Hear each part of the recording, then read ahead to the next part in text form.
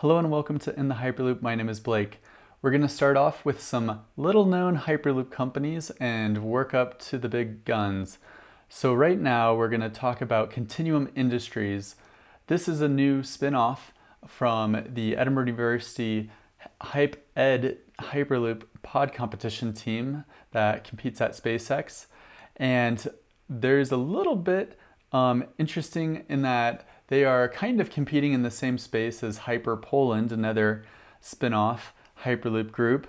And we don't know much about them, but they just had a really interesting symposium through an organization called Catapult, and they offer a full report that was put together from a different couple groups on behalf of Innovate UK. So this report is about potential opportunities for jobs and growth within the UK supply chain associated with Hyperloop. It's a fascinating read. It's really long, but I just wanted to highlight page 6, in which the government of the UK recommends some findings from this study and has first launched a UK event to bring Hyperloop developers interested in this together, coordinate with UK industry to offer joined up offering of UK capabilities. Number 3, undertake independent deep dives into the technical, economic, and feasibility of Hyperloop. And it goes on into kind of the business case surrounding personal rapid transit schemes. But I would highly recommend this incredible document. We haven't seen many other groups produce this kind of transparent documents, perhaps another group, Hardt Hyperloop, which we'll get to next. I also want to highlight that other Hyperloop SpaceX pod competition teams are working hard. Paradigm, for example, is in the Hyperloop pod competition for 2019.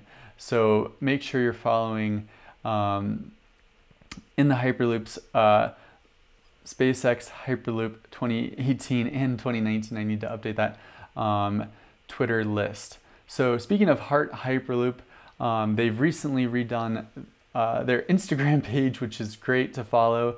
And they have released a new design of their Hyperloop pod. So we're just going to watch this for a little bit. And they did this at Innovate Expo 2018 in Rotterdam.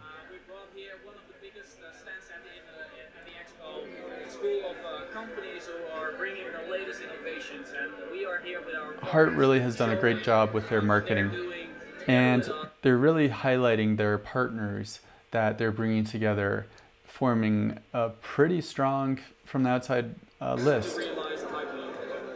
They have Tata Steel, for example, that they really are proud of showing as a partner organization. But this Innovation Expo,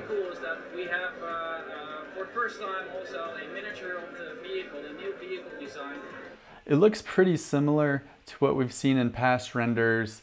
Again, it looks very similar to something that you'd see from TransPod or HTT. Again, not much details about this new pod, but this Hyperloop Innovation Expo was really kind of a grand release for their partners and for their new pod design, so good job. And of course, Hardt Hyperloop is still seeking full-time positions, so if you're interested in Hyperloop and want to work there in the Netherlands, feel free to apply to a job. And another group from Europe, KTH Hyperloop, which is again a SpaceX pod competition team. Hardt Hyperloop is a full-on startup. They are the Swedish Hyperloop team, and they produced this really fun video of their team member running really fast down a hall, trying to act as fast as a Hyperloop pod. So really good banter. I'm glad that these other teams are working hard right now and building a student base for the next SpaceX pod competition in summer of 2019.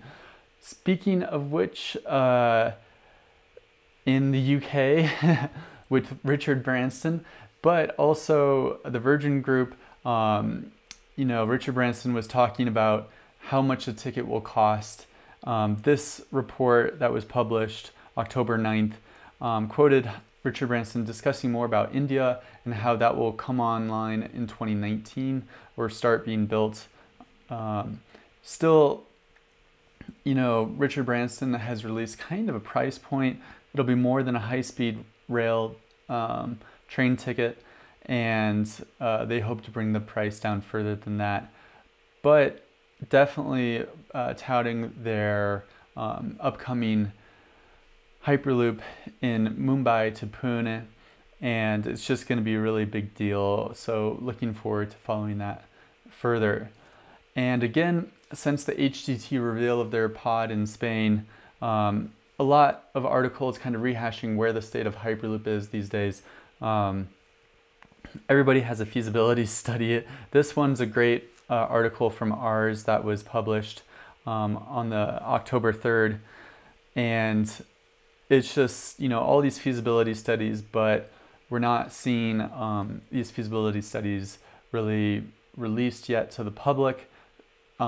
Everything is just about to be released in this upcoming year, but this is just a great article of the state of Hyperloop. And then you have the Boston Globe. Could Elon Musk's Hyperloop help commuters in Massachusetts? It poses another great article, October 4th, just kind of summarizing what's going on with Hyperloop and how it could theoretically be in Massachusetts as opposed to across Pennsylvania. So I would highly recommend that they are still, paying attention to this. People are still interested, but it is still being developed. Speaking of which, Mr.